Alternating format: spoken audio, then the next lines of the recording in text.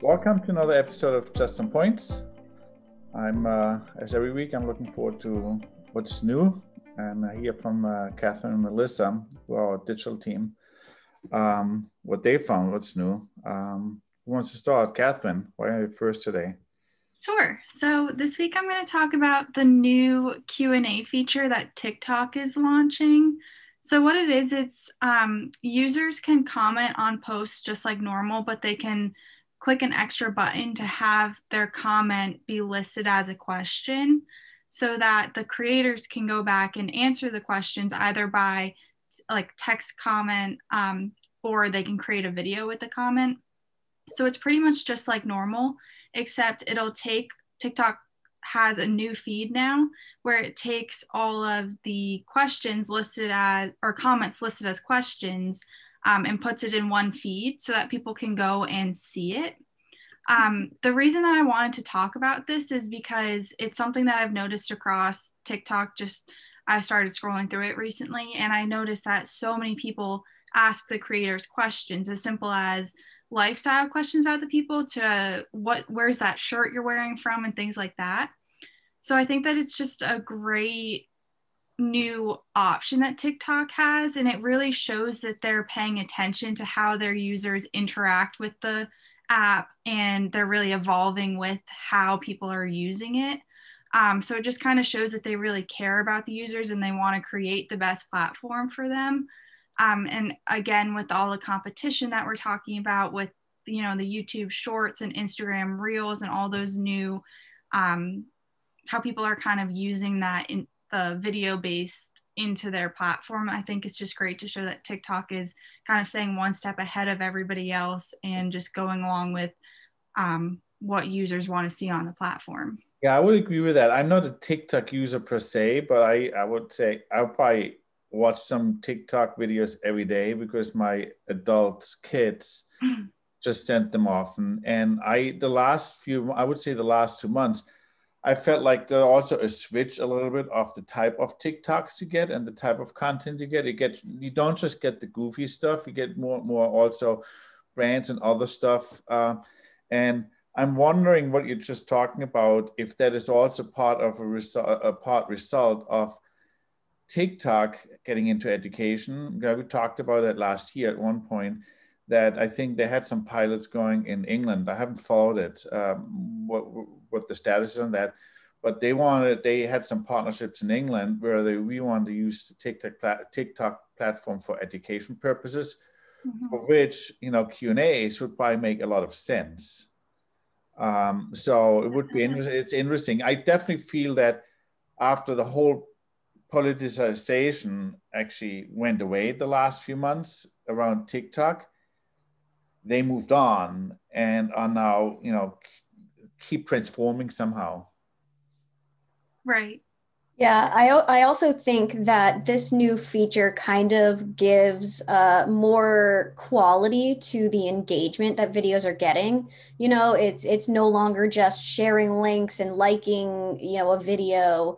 It's actually engaging with these creators and these brands that are going to start using these features. So I think that it's also going to just start driving like much more high quality engagement overall. I would agree with that. The last week we talked about Facebook and how we're all kind of confused what their strategic direction is, that they're all over the place. With TikTok, I find I just have the opposite impression, that they know exactly what they're working on and the direction they want to go and how they actually improve and expand their platform. Mm-hmm. Okay, very interesting. Keep close to that and keep watching that. I mean, it would be interesting to see how they evolve, and we should keep reporting on that. Yeah. Melissa? So what I'm going to talk about today is actually a follow-up to one of our previous episodes regarding WordPress versus Squarespace, Wix, and other proprietary systems. This past week, WordPress launched 5.0, which is called Esperanza. And there are a lot of new features that actually highlight what we've talked about a couple of weeks ago, where WordPress is really transforming and becoming a more user-friendly, known for no website development knowledge, no coding knowledge needed whatsoever in order to create these websites. Historically speaking, WordPress was never seen in the same light as Squarespace and Wix. Everybody thought you needed, it was more complex, and everybody thought you needed some sort of, coding experience in order to achieve what you were looking for, because it's a very native platform that you pretty much have to manually work yourself, whereas like Squarespace does a lot of the work for you. But a lot of these new features in 5.7 are going to make a really big difference and a really big push. The first one being one-click conversion between HTTP to HTTPS. So for those of you who don't know, in order for your website to be secure, you need an SSL certificate. And back in the day, it used to be a very cumbersome process to get that SSL certificate installed. But with this 5.7 update, it's literally one click, and you make that change, and you don't have to do any site files. There's no risk of breaking your site like there was in the past. So that's a really... They provide the SSL? Yes, I believe they do. Or you get it from your domain and it's just like a one-click switch. So that was, a very daunting thing that's going to make a really big difference in how the public views how easy it is to use WordPress. The second biggest update I saw was regarding their editor feature, their native editor. Previously, a lot of people relied on third-party plugins that were page builders so that you could easily drag and drop and create blocks and things like that. But this new native editor is going to have that drag and drop feature, and they're going to have reusable blocks where you can save blocks as a library and then you can pull them into other pages. It's a whole lot more that you can do with this native plugin, native WordPress feature than with a plugin anymore. So not only is it better for the user from a building perspective, but it's also better from an SEO and page speed, because then you don't need that third-party plugin anymore. Wow. Those are big changes. It will be interesting to see, actually, but I probably can answer the question myself. One of the things with Wix and those companies, and what's the other company's name? Squarespace. Squarespace. We talked about that their platforms are really not optimized for SEO, and the challenges they have. They developed top down, where making the user interface very, very good, but the details, the bottom, the base is not there. Mm-hmm. Now, WordPress is coming the other way around. They come from the base. They have all the depth. Yeah. Now they put a good user interface on top of it, which is much easier, which, would make me believe that they will succeed with this, with that strategy. So it will be interesting to see. Yeah, you can definitely tell that this update is, their first response to Google Core Web Vitals updates with page speed and user experience overall. I think that a lot of these updates are taking that into consideration and finding, unique creative ways to help your users kind of make that first step into like the benchmarks that you need to hit. The page editors is definitely huge, there's a big companies living off the revenue. What is it? WP Baker, right? Yeah, Bakery, yeah. Bakery is a big one. I think we use that too. Mm-hmm. So it would be interesting to see. Okay. What I want to talk about today is actually the advantages and challenges of diversified advertising. I saw a study that came out this week from Facebook, and then Market Dive. They used that and had some additional research regarding diversified advertising. And 71% of consumers expect diversified advertising, but only 54% of people feel that they're culturally represented in online advertising, which is there's like a 20% difference, because it's rather short-sighted from brands, because 59% of consumers say that they are more loyal to brands that stand for diversity. So it doesn't really pay, or it's really, there's no advantage of not being diversified. And then, they further looked into, how it is very, categorized very often, and how people do the advertising. Women are more likely than, are more than 14 times more likely to be shown in revealing clothes. And then the other on the flip side, which I thought was interesting, never thought about it, but then when I read it, I thought, oh yeah, I believe that. Men are more likely to be shown angry and less happy. So that's really more on the women's side. Mm-hmm. So the diversification is not always just, based on skin color and culture or whatever. And then also what's also interesting related to it's really not paying to not trying to be diversified is there was some research done, was really interesting. And the research was how much can the ad be recalled by people? How memorable is it?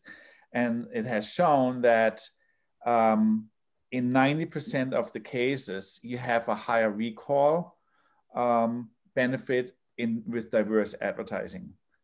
That, in my opinion, that itself it's really a huge statistic. Now, the reason why we talk about this often, especially when it comes down to website development, but also even the advertising, or when we have new clients, we have these discussions with clients. And, let me preface by saying I want to exclude on what I'm saying now, the big companies that have the big budgets.